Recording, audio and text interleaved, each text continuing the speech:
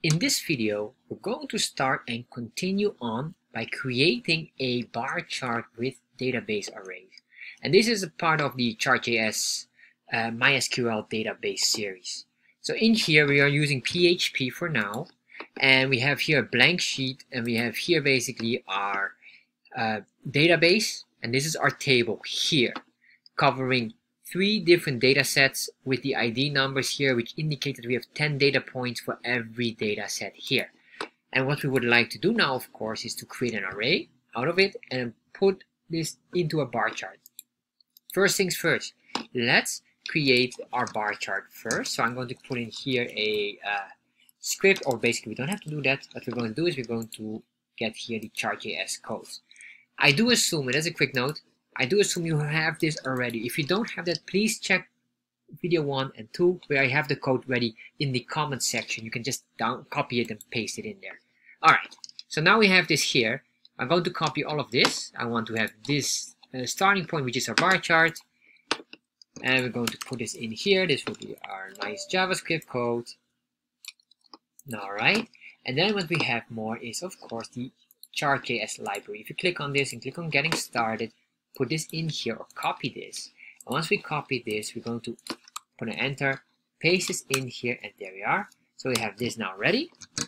And eventually here we're going to work with it, but we have to break this down. What I want to do first, I want to break it down, but before I do that, I put a div here. And the reason why I'm putting a div here is just to give this a fixed width and height, or basically a fixed width that I want to set without this part here, this piece of code. We're going to delete all of this here. Alright, once we delete this here, I want to make a CSS for here, so I'm going to give this a class name of chartbox. So in here, we're going here up, and I notice that this later on I will just put it in another file just to keep it clean. We can say here style, and then just put in here the chartbox class, and in here width, and then 700 pixels should be more than sufficient.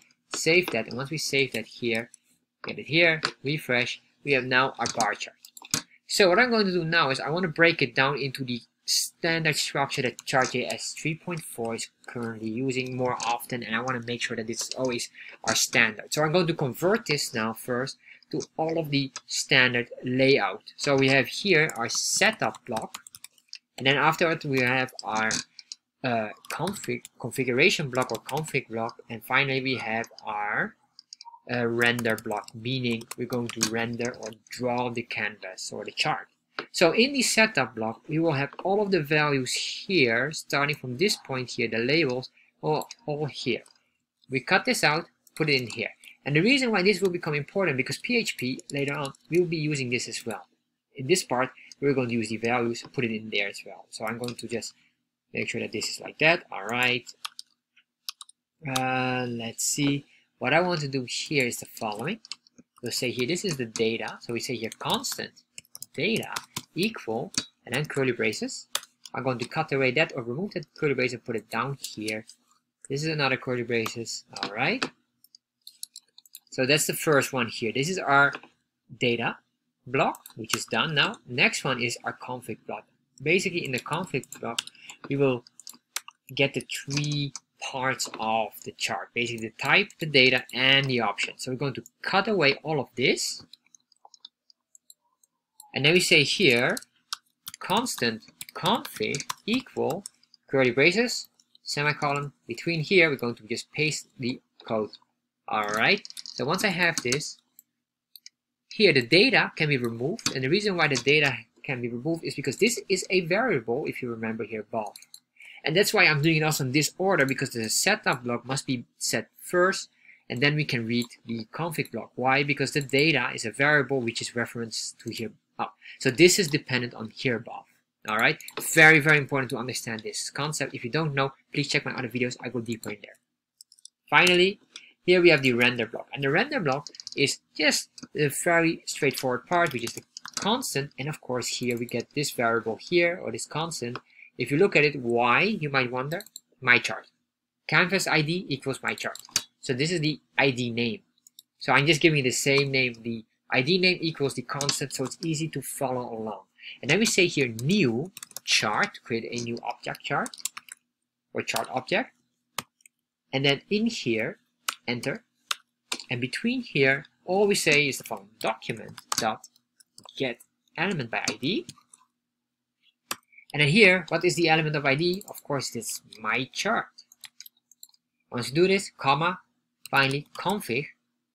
And once we got that, we can delete everything else here, including this here, if I'm not mistaken. Yes, that can be removed as well, because we have all the blocks now set up accordingly. Save this, refresh. You can see nothing changes, except that now we have a new structure. All right, so now we've got this. Let's get the PHP in here and grab the item. So what we need to do here is we're going to work with arrays. And when I talk about arrays, is these are now our arrays. You can see these columns here. We want to extract the columns, and all of these data here must be an array very identical to what we have here.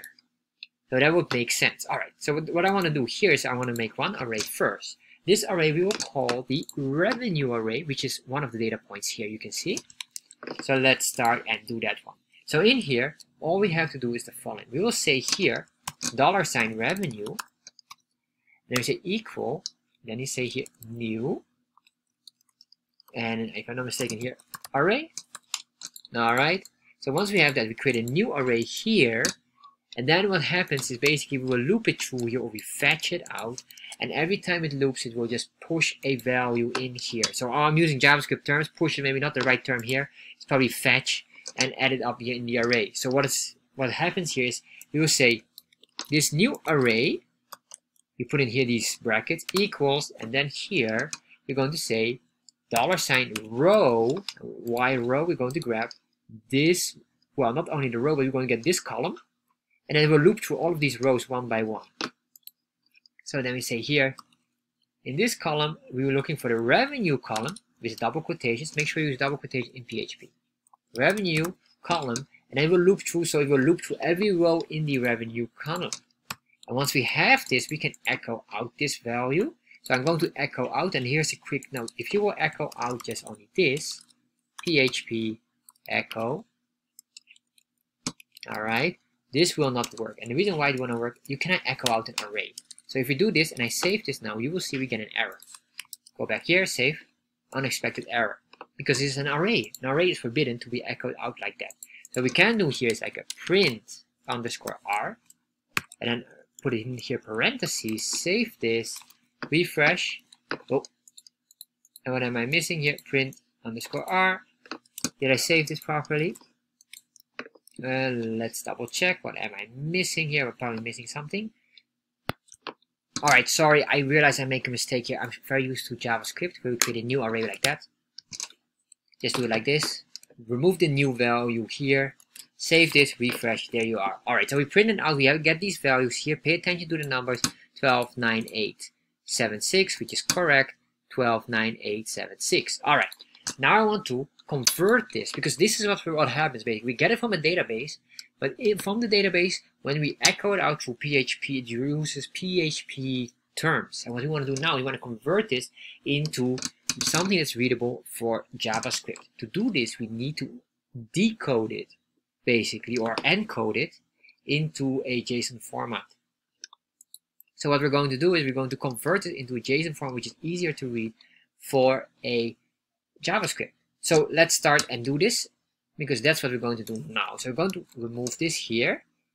So the next part, of course, in here is this. So we say here we have a new constant, and this constant is basically the following. Or what we can do first is we say this. We're going to say here console.log, just to make sure that this echoes out accordingly. And what we're going to do here, we're going to say this here. But this here, of course, will not be possible for PHP, as we couldn't echo out like this, or we have to, if we can do like this, this will not work. But what we need to do here is we echo it. We need to use echo, but we say here encode it into JSON. Oh, encode, sorry, underscore JSON encode. All right. So this we force into JSON that's readable for JavaScript as well. So we converted from PHP to a readable format for JavaScript. Save this. If I refresh here, everything works fine. Open up this. You can see here we get an array in the console log, and we get all of this. Alright, so now if we have this, this will mean we can do now here console, and in the console, in the constant, and here all we do now is we just say this equals that. And we say here the revenue, the constant, will be equal to this. Once we have this, now we have a connection here. And if I save this, and before I save it, I want to put in this here. We say now the data equals the revenue here. And here we should have more data points, because right now we have 6 data points. But remember, our revenue had 10 data points. So we say here, let's say put in some other colors. So let's say here ABC. What do you have now more? I think this is number 8, because we have now 6, 7, 8. All right. 9 and finally 10. Oh, make sure that these are strings, because this is a label. The labels have a string value. There we are. If I save this now and refresh, you can see now our database has been well connected. We have all of these values here. We get now all the data, and this is exactly how we can start now really go deeper with PHP. All right, next video we're going deeper. We're going to connect them all and start to play around with this more.